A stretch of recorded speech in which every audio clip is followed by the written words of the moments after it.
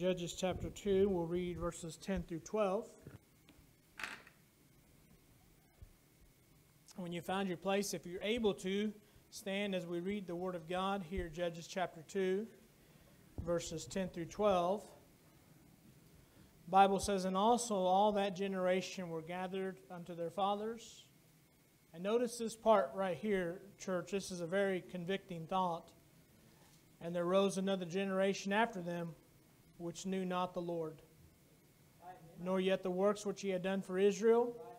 And the children of Israel did evil in the sight of the Lord, and served Balaam. And they forsook the Lord God of their fathers, which brought them out of the land of Egypt, and followed other gods, and the gods of the people that were round about them, and bound themselves unto them, and provoked the Lord to anger."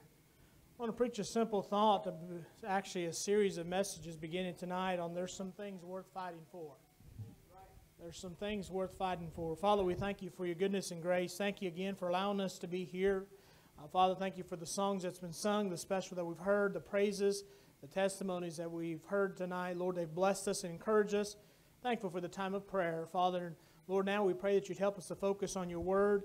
Lord, for the message of the hour, again, Lord, I pray that you'd remove us out of the way and have your will and your way be done in the service. And Lord, these things we pray and ask in Jesus' name. Amen. Amen. Thank you. You may be seated. I mentioned briefly this morning that our family had taken a trip up to Payson yesterday, and just kind of a little more celebration of our birthday, and just take some time, a little short trip away. And boy, I was really blessed by it, really, honestly. It was a great, relaxing trip, seen a few sights, climbed some rocks, had a good lunch, and just really, really enjoyed our time. Lord bless us with a beautiful day, good weather and everything, so we just really had a good time.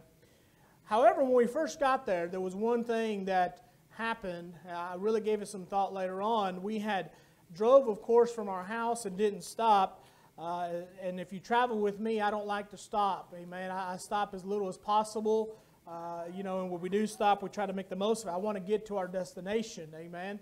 And so we hadn't stopped there until we got there. So we got into town, and we stopped at a local grocery store there because we needed to get a few things for our trail and get some bottles of water and a couple things of that nature. So we stopped at a grocery store. Well, every grocery store has their restrooms in a different location, right? And this store, I thought, well, usually they have it on this side of the building. Well, it wasn't on that side of the building. It was on the total opposite side of the building. When I walked in, if I had taken a left, that would have been the right way. But instead, I went the right way, and that was actually the wrong way. And so, sometimes you get yourself all turned around. But nevertheless, what happened was when we had went that way and I discovered that the restrooms weren't on that side, I did a hard U-turn, hit the brakes, and turned completely around. Well, understand that during this time my children are following me. Okay? Well, apparently so, and I didn't hear this and know this till after we had gotten in the van and we're on our way out. There was a very nice old man who made a comment about my kids stopping in front of him. When I say nice old man, I'm being sarcastic. He wasn't happy that my kids had done a U-turn in front of him and turned around and went the other way. I didn't hear the comment, and it was probably good that I did not hear the comment, because I would have wanted to make my own comment, probably, right? I want to say something, church. I'm pretty protective of my children, right? And they did something in their innocency. All they were doing was following their daddy. That's all they were doing. They were following my footsteps. Literally where I was going, they were following me. But I got to thinking about that, church, and really where we're at here. Understand that we're in a day and an age where it is so critical that we need to watch our footsteps. Amen? You see, our children follow in our footsteps. Let's make sure that they're going in the right direction. Amen? One day, our kids are going to grow up, and their understanding and perception of the Lord is going to have a lot to do with what we did as parents or even grandparents. Now, I know what often happens when you bring a message like this is we think, well, I'm not rearing children. I don't have children in the home. I've never had children, so this message is not for me. No, friend, it is for you, each and every one that's here, because if you're a part of this church, we have children here. We have children that we're trying to rear up in this church, and you're here to set a godly example for it. I can take you to Scripture that shows us that we have a responsibility to train and help equip our children for the work of God. So this message is for everybody, no matter what stage that you are in life. If you're a child here today, understand that we are also not perfect. Amen? We're not perfect, and I realize that. And we have obviously Scripture that says to obey them that have the rule over you. But what we're looking at today, we're really focusing on these Scriptures this evening, church, where we just read here in Judges, and it's really heartbreaking. Isn't it saddening to think that there arose a generation which knew not the Lord? Amen? And do you know why they did not know the Lord? And I think I mentioned this a few weeks ago. We often see that one child that's in the grocery store throwing a fit, and we think shame on that child, or we could say shame on the parent for not properly instructing that child how to act and behave in the grocery store. I mean, if that child knew that there would be consequences for that, he would probably zip it up pretty quick, would he not? And the reality is that child doesn't believe that there's consequences. So children will learn to get away with anything that they possibly can, right? They'll push it as far as they can, and they know how much they can get away with. What we're looking at here in the Scripture, the first thing I want to mention there is we read in verse 10, and also all that generation were gathered unto their fathers.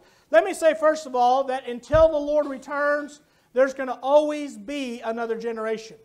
So this responsibility is a generation responsibility. There's always going to be another generation that we need to train and equip to prepare for the work of God or serving the Lord. Now, you've heard it said before that what this generation does in moderation, the next generation does in excess. Let me give you an example, church. If we don't make church a priority in our lives, then don't expect your children to make church a priority in their lives. If we think, well, we'll just show up whenever, right, and just when we feel like coming, then don't be surprised when your children don't show up at all, except for maybe on Christmas and Easter. That's just the fact of it, right? What this generation does in moderation, the next generation does in excess. They will take that further, and we see that even more and more today. I mean, we're living in a day, church, where we have transferred from even calling things that we used to call sin, now we call them a sickness. Amen. Can I say that again? Well, things that we used to call sin, now we call them a sickness, right? Things that we used to call in the Bible, in the Word of God, disobedience, now we classify it as some kind of condition that children need to be treated for. Hey, I had a medicine too. It was called the Board of the Seat of Education. Amen. And that was the medicine that I got, and it helped cure a lot of things. And eventually, it took me a while because I had a pretty hard head. But it took me a while. Eventually, you know what? If I do what my parents tell me to do, I don't get that lesson from the Board of Education, right? I mean, honestly, I was probably a teenager and I finally started to figure some of that out. Just do what you're told and you don't have to worry about that. And I know that a lot of times we chuckle when we hear things like that, but the reality is that's what's happening today. You take your kids to a doctor and they say, well, they got this condition or that condition, right? No, they have a sin condition. Church, I said they have a sinful condition, right? Hey, nobody taught your kids how to misbehave. They learned that all on their own. Now, you may have not helped it. You may have helped them to a few things as said. In fact, we've even heard kids say things. I'm talking about young children use words that come out of their mouth that you would not think a small child would know those words. Well, guess where they heard those words? At home. From mommy and daddy. And you know what the embarrassment is and the shame is? That child doesn't even know what that word means. But it's something that he heard. I remember, one of the biggest blessings, I guess it depends on how you look at it, but I love talking to little kids. I mean, I just like talking to young children. They're always fun. I like to joke around with them, steal their candy if I possibly can. No, I'm just joking. But I love talking with little children, love babies, amen? And I remember one time I was filling in, this was back when I was principal of Micah Christian School in Louisville, Kentucky, and I was filling in on a class waiting for the kindergarten, or it might have been first grade, teacher to get there. She was running a little bit late, and one of those things you can't call in a sub at the last minute. So I was filling in, and we were having a time of prayer. And sometimes the prayer requests that you hear from small children are very fascinating, amen. Pray for me that I could eat my vegetables today, amen. Y'all pray for me. I need to eat some more vegetables. Amen. I agree with you there, bud. Pray for my dog because he got sick the other day and it made my mom really mad. Things like that. But there was one young boy, he said, please pray for my daddy. He broke his arm. I said, oh, honey, I'm so sorry to hear that. I hope that he's okay. He said, well, my mom said if he hadn't been drunk at the moment and fell off the porch, he wouldn't have broke his arm. I thought, glory to God, son. Said, what'd you do? We prayed for his daddy. The boy asked for prayer for his daddy. Kids are watching, mom and dad. Grandma and grandpa, aunts and uncles, fellow church. Kids are watching you. Do you realize that children will get to the place and decide that they're going to do or not do a certain thing based on what they've seen you do? Right? For example, that's one of the things that we call, drinking, Pastor, that's a thing that, we only do at holidays. It's a social thing, but yet the Bible still calls it sin. That's not very popular to say much these days, Brother Eccles, but it's scriptural. Hey, I've done an extensive study, in case you're wondering, on alcohol. The only time that I see it condoned in the Scripture was for sickness or near-death experiences. That's the only time that we see that. But today we call it everything else except for what it is. That's just an example. You see, friend, there is a problem that we're having today. We're raising, you know what's heartbreaking, church, is that we have parents that are more proud of their children for getting a high school education than we are from parents that when their kid surrenders their life to the Lord, and we're more proud in the moment of them receiving a college degree than we are them surrendering their life to God. Something's wrong. Something's wrong. Now, I never said don't be proud of you. I did not say don't be proud of your child for graduating and getting an education. That's not what I said. I was saying that we have more pride in that than we do in excitement about a young child giving their heart over to Jesus. Amen? Hey, friends, something's wrong with our generation. But the first thing I want to mention, this is going to be constant. Until the Lord wants to come back and take us home, there's always going to be another generation that we need to be concerned about. As we read along here, the problem that we see, of course, is that we've gotten to the place where things we used to call sin are now called sicknesses. But the next thing I want to mention here is that there's no personal relationship with the Lord. Did you notice there? It says, there rose up another generation after them which knew not the Lord. For somebody who does not know the Lord, that means they don't have a personal relationship with God. Say, is that a problem? Well, if you're concerned about them going to heaven or hell, it's a problem. I think it's a pretty major problem. And friend, it's a sad day that we have children raising up in our home and we have failed to teach them the very basics of the gospel and the very basics of them coming to know Christ as their personal Savior, because here there was a generation which didn't know God.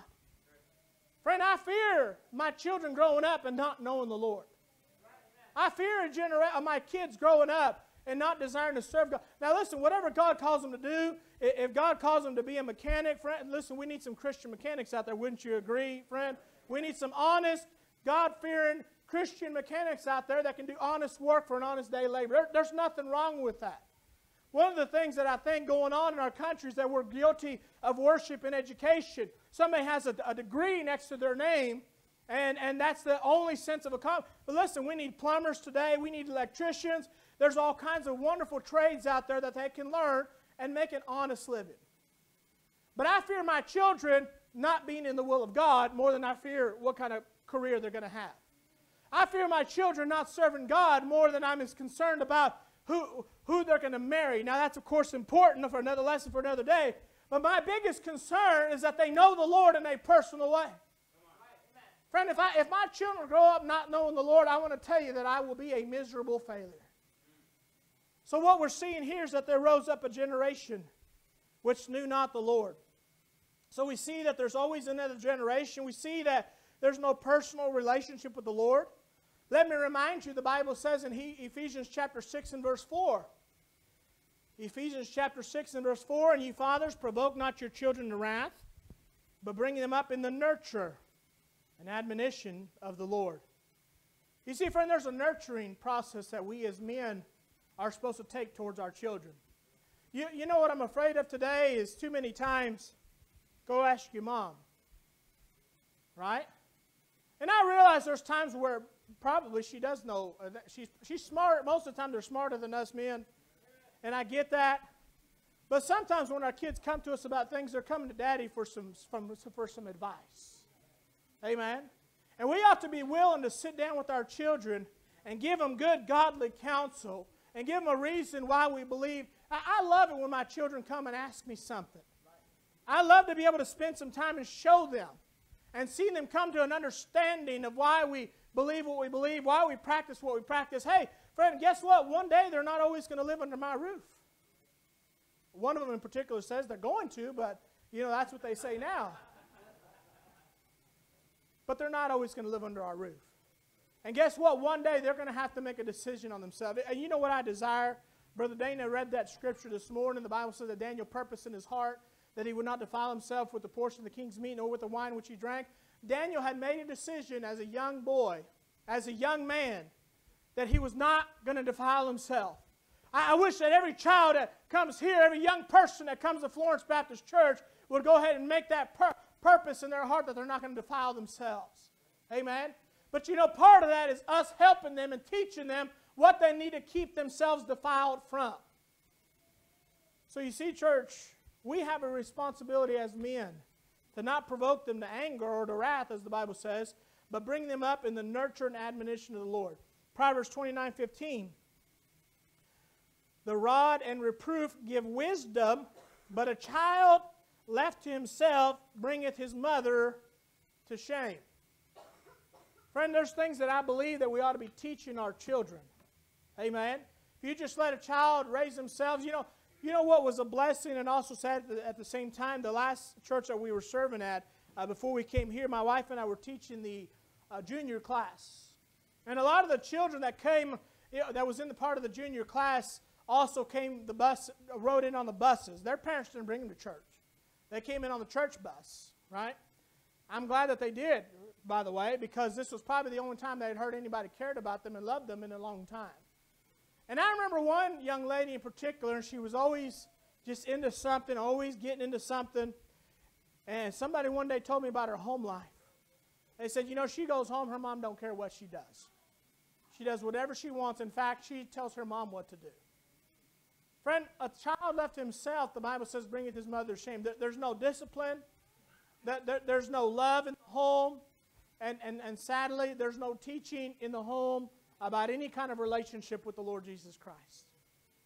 The only thing that girl was getting was riding on the bus on Sunday morning and hearing the Sunday school lesson and hearing the preaching. And that was her opportunity for a change to happen in her life, for God to do something in her life. But you see, friend, children left to themselves, that, hey, they don't generally grow up with a desire, hey, I think I'm going to do good things, I'm going to do right. No, they need godly examples. They need godly leadership in the home, and God has called us all to do that. So we see that there's always another generation. Second of all, there's no personal relationship with the Lord. That's what it said right here. They knew not the Lord. The third thing I want to mention is there's no knowledge of the work of God. Did you notice there? It also said not only did they not know the Lord, it says, nor yet the works which he had done for Israel. One of the most important things that our children know is what God has done for you in your life. Friend, it's probably a good thing to share our testimony with our kids. They're trying to take away a lot of things. I know that Brother Dana, he's working constantly and tweaking our live stream, our audio equipment. It's a lot. It's a lot to keep up with. But I'll be honest with you, church, I'm not going to be surprised when a day comes when they shut our live stream down for things that were preached from the pulpit here. So don't be surprised if the live stream's not there one day because the account has been deleted, right? Because it was taken down, But what I'm saying, friend, is that we're growing up in a generation today where we have failed to teach God of his goodness. And the whole reason I was mentioning things that they're taking away, because the one thing they cannot take away is your testimony. Nobody can tell you what God has or has not done in your life. I know what God has done in my life. Hey, look, the reality is you could take my copy of the Word of God.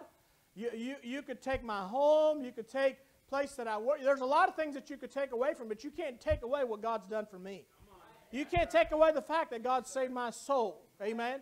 And that's one thing that cannot be taken away from you, friend. Once you're saved, God saved you. Hey, you know your home in heaven is secure. You know where you're going to die when you, or you know where you're going to go when you die. That cannot be taken away from you. Hey, friend, our children need to know that. Our children need to see the goodness of God. They need to hear what God has done in our lives. And oftentimes, most of what they hear is, my goodness, I have to go to work. And I get that, friend. I get there sometimes. I'll be honest. Sometimes it's tough to manage everything. I get that. But you know what? They also really, more importantly to hear is that, hey, I get to go to work. God has blessed me with a job. Is it a demanding job? Yeah, it is, but it's a good job.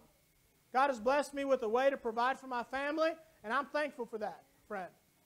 Hey, there's a lot that we have to be thankful for. I mentioned that one of the things that I'm not a big fan of personally, I don't really like going to the grocery store, right? You know, now I feel like either it's a long checkout line or I'm working for Walmart. I'm still waiting for my 1099. You're welcome to do the self-checkout. That's all right. I don't work here, amen. I'm just kidding. I do it too. But what I'm saying is that, hey, it's a challenge anymore. Hey, if you've ever been to Coolidge Walmart in the middle of the day, you better be prepared to stay for a while. Amen. You better be in there for the long run, right? It takes a minute. But you know, again, every single time, Brother Tuck, I start to want to complain about having to go to the grocery store, the Lord says, hey, you know what? You better be glad you have money to get groceries. Huh? God has blessed me. Hey, realistically, I could go in there and buy whatever I need to buy. There's some things that I would want to buy that I don't need to buy, but that's not what I'm talking about. Hey, I could go in there and buy whatever groceries I need to buy to put food on my children's table. Friend, that is a blessing. Our children need to see that it's a blessing for you to be able to go to the grocery store. Our children need to know that it's a blessing for us to have a job. Our children need to know that it's a blessing to have a church home to go to. Friends, I still know people today now. I've tried to encourage them. I've tried to help. You know, there's people still, that message me all the time. I wish you were our pastor here in Kentucky. And all that's fine and good. But the reality is, they need to get in church. They need to get in church. We have an abundance of churches here. Now, I never said that the church you'll find is everything what they prefer. And sometimes we get hung up on things, don't we? We get hung up. Well, I don't like the way that he dresses. I don't like the way that the song leader sings. Just whatever, we come up all kinds of things. You'd be surprised some of the things. I told you about the fellow who didn't come to church because of peanut butter. Say, well, did he have a peanut allergy? No, he said he didn't come because of peanut butter. He thought that was just as good an excuse as the next one, so why make up an excuse? Honestly, I respect the man for what he said. He just didn't want to come to church. But you see, friend, we need to you show appreciation for the house of God. Your attendance is his vote to keep the doors open, for the record. Amen? Your faithfulness here to the house of God makes an impact. Your children, let me say it this way, ought not wonder what we're doing on Sunday morning. Amen? They ought not wonder what we're doing Sunday night. They ought not wonder what we're doing Wednesday night. Now, I realize things happen. That's not what I'm talking about. I realize sometimes your job forces you. I get that. That's not what I'm talking about. But, friend, your children ought to know that when Sunday comes and it's time to go to church, we're not going to a football game. Amen. We're not going to go see the Arizona Cardinals play. We're not going to go have brunch on the lake. Amen. We're going to the house of God. We're going to church. Hey, you know what? Even when we're on vacation, we find somewhere to go to church. You know why? Because I personally always had a belief that God's never taken a vacation from me, so I don't have a desire to take a vacation from Him. That's just a personal conviction of mine. Amen? So even when we travel, we go out to town, we find somewhere to go to church. Why? Well, one, because I want to, and I want to worship the Lord, and even if I'm not the one preaching, I still need to go to church. Two, I want my children to know that, hey, look, church is important. Church is important. We're going to be faithful to the house of God. We see here, church, that there was always another generation. We see here that the generation here were read in our text, that they had no personal relationship with the Lord. We see here that they grew up with no knowledge of the work of God. The fourth thing I want to mention is that this kind of life results in a wicked lifestyle and beliefs. If you look in verse number 11, the Bible says, and the children of Israel did evil in the sight of the Lord and served Balaam. I want to talk about that part where it says for a second, evil in the sight of the Lord. We, as parents and grandparents, seem to be satisfied with our children as long as they're not a criminal, as long as they've not, done drugs, they don't rob banks, they don't do all these things, and that's enough. Right? But yet there's good people out there that's not committed a crime, never even gotten a speeding ticket. But can I say something real quick? They're lost and on their way to hell. Good people. Good people die and go to hell every single day.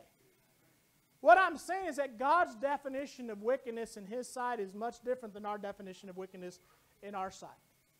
Because the Bible says that they did evil in the sight of the Lord. Can we get past this place where we're just content only if they don't go to jail? Can we get back to this place that we're not content as far as our children? We're going to stay on our knees. We're going to do everything in our power and make sure that they live in the center of God's will. Because that's what we ought to desire as parents. We ought to desire for our children to serve God with their life. Let's not just be content. Well, I'm proud of my kids. They don't go to church. Hear it all the time. Now, Pastor, they don't go to church. They're good people, but they're not. Hey, friend, do we think that that's acceptable to the Lord? Honestly. Do we believe that God is pleased with that? He's not. When yet the Bible says to forsake not the assembling of ourselves together, as a manner of some mention, and even so much the more as you see the day approaching. Friend, if your kids, you ought to pray on your knees every day. You ought to get on your knees before God and say, God, do something in my children's life. Save their souls. Because the reality is, friend, if they die without Christ, the Bible says that they'll be cast into the lake of fire. The rich man opened his eyes, being in hell, being in torment. And friend, these are things, this is part of the things that we need to know and acknowledge. As we grow as Christians, we need to know that, hey, it doesn't matter who they are, good people die and go to hell every single day. Now, sometimes we struggle with that, but it's biblical. And it's true. Listen, I hope that you are proud of your kids. All I'm saying is let not be enough. Don't rest until, you ought to call your children up and say, if you've recently been saved, you ought to call your children up and say, can I tell you what Jesus has done for me? Can I tell you what He's doing in my life? I want you to know that, Jesus loves you and Jesus wants to save your soul too. And friend, we ought to not rest. That's the very least that we can do as parents, grandparents, whatever our situation is.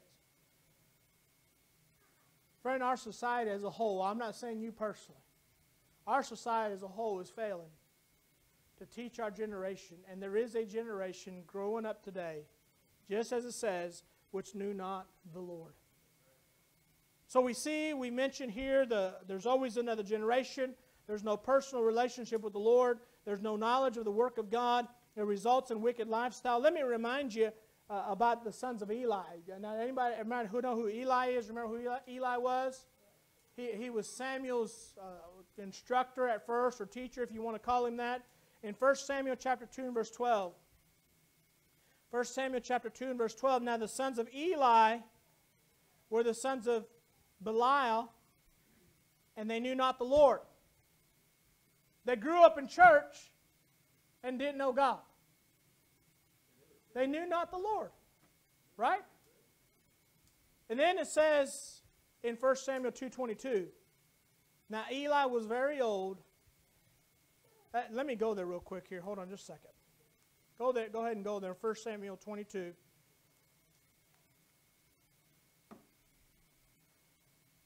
First Samuel chapter 2, verse 22.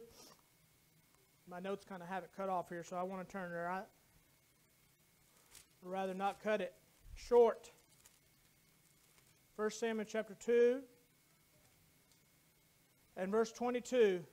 Now Eli was very old and heard all that his sons did unto all Israel.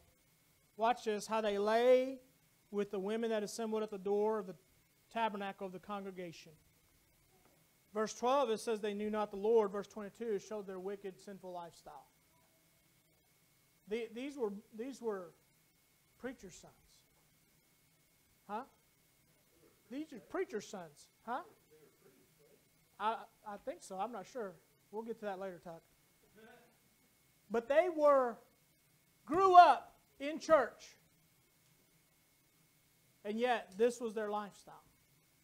Friend, we see it happening all the time. But what seems to be the problem with a generational gap between the ages of 18 and 30 or so?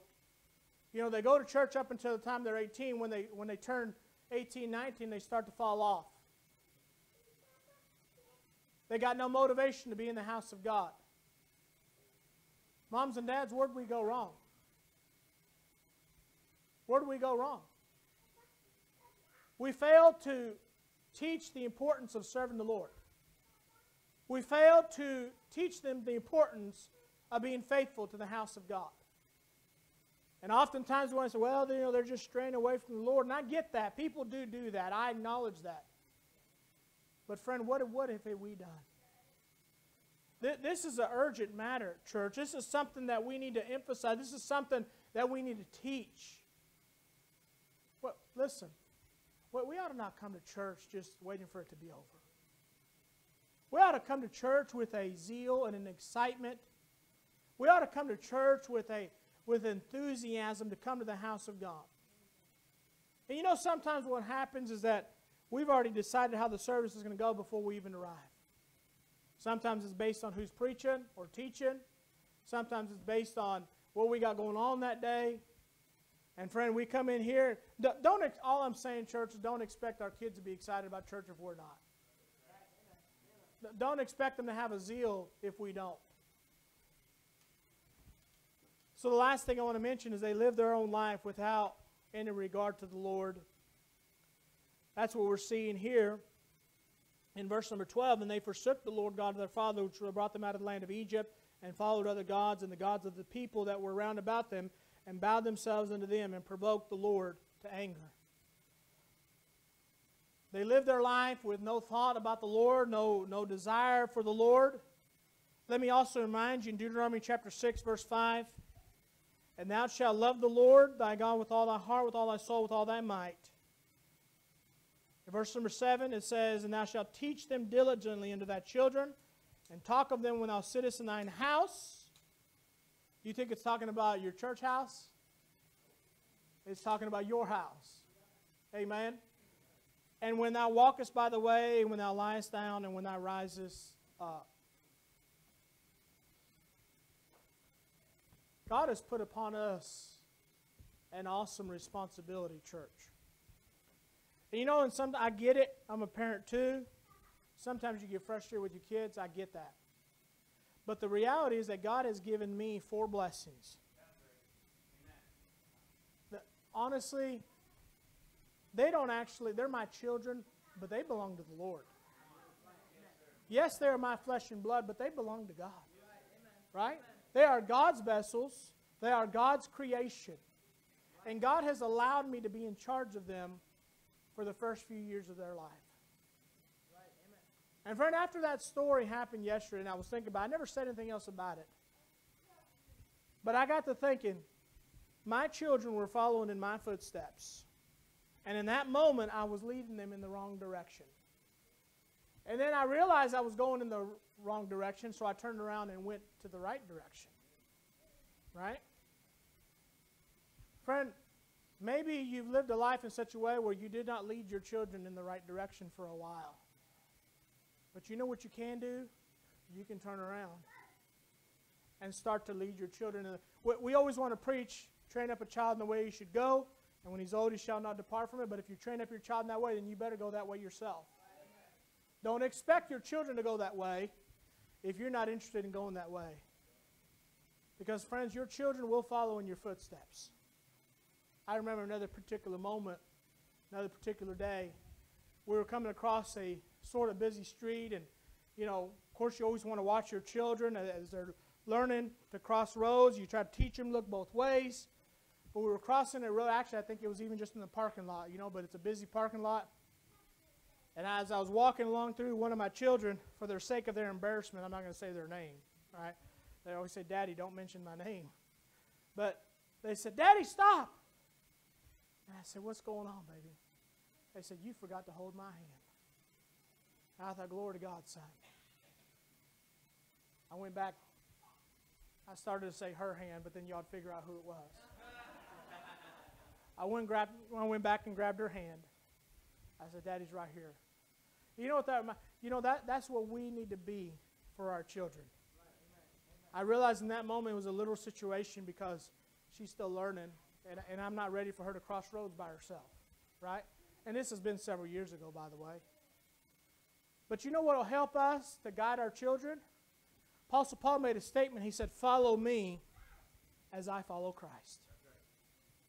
And the reality is, friend, if our children are not following in the right direction by following us, it probably means that we're not following Christ as we should be. Because if we're following Christ, that means we're going in the right direction. If we're not following Christ, that means we're going in the wrong direction.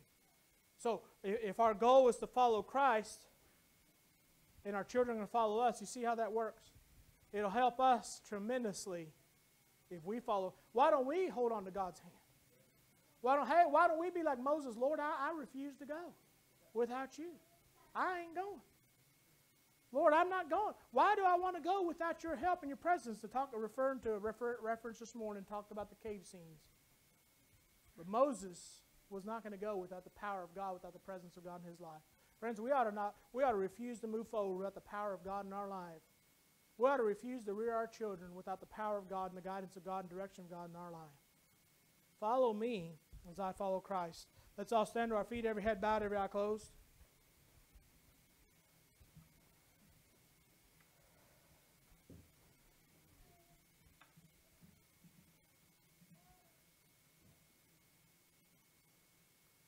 Church, we have a great responsibility upon us. Things that were said tonight, none of it is ever intended to offend you personally. As the pianist plays, but it's intended to challenge you to take the responsibility that God has given us in rearing our children, because there's some things worth fighting for. There's some things worth fighting for. Would you agree with me that your children, your grandchildren, they're worth fighting? Hey, listen, the devil wants them. He sure wants them. Are we going to let him just have them? Are we going to let society have them? Are we going to raise them in the nurture and admonition of the Lord? Are we going to do our best to teach them and instruct them in the ways of God? Are we going to emphasize the gospel in our home and personal devotions in our home more than we emphasize making sure that we never miss a ball game practice or other things? Friend, the proudest day in our life, or in our children's life, after they were born, ought to be the day they were born again. The day that they received Christ as their personal Savior. I'm not saying you're not proud. I know you're proud the day they graduate high school. You're proud the day that they maybe get their first job. All those are proud moments. I'm not saying they're not. All I'm saying is that the proudest moment ought to be the day that your child receives the Lord as their personal Savior. Another proud day ought to be when they surrender their life to God. Even if it's to be the best plumber that God has called them to be, even if it's to be the best electrician, best whatever God has called them to be. But we ought to be even more excited when they say, Lord, I surrender my life to you. Whatever it is that you've called me to do. Hey, do you realize that people can surrender their life to the Lord? They don't have to be in full-time Christian service, but they can still surrender their life to the Lord. The safest place to be, church, is in the center of God's will. We ought to pray that for our children. We ought to desire that. Friend, it's not too late for you. So, preacher, I didn't really lead my children in the right way. Well, just like yesterday when I realized I was going the wrong way, I turned around and went the right way. And guess what? My children followed. That was a blessing. Your children are still young, especially if they're children, so you still have a great opportunity. You know what? Moms and dads, there's been times where I went to my children and apologized for being short, apologized for not doing something as I should. And if I think real hard about it, there's probably other ways I need to apologize even still now.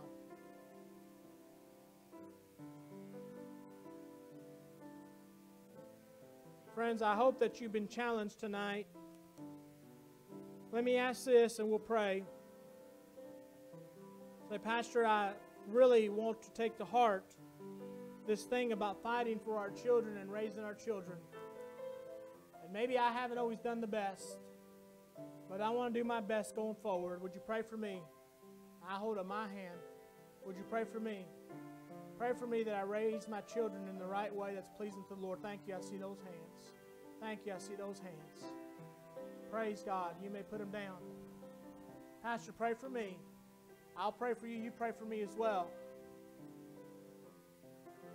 Sometimes you hear, well, we'll just wait and see how their kids turn out. Friend, you ought to pray for my kids. I'll pray for your kids. I want your kids to turn out well. You ought to pray for my kids to turn out well. Why would we want somebody's children to turn out wicked? I just don't see where we would desire that, or we should. If you're here today and never trusted Christ as your personal Savior, would you say, Pastor, pray for me? I'm not sure if I was that day I'm going to heaven when I die. Would you pray for me? Anybody at all? Anybody at all? Listen, if you spend any time around here, God still loves you. God's still saving souls. Anybody at all before we pray?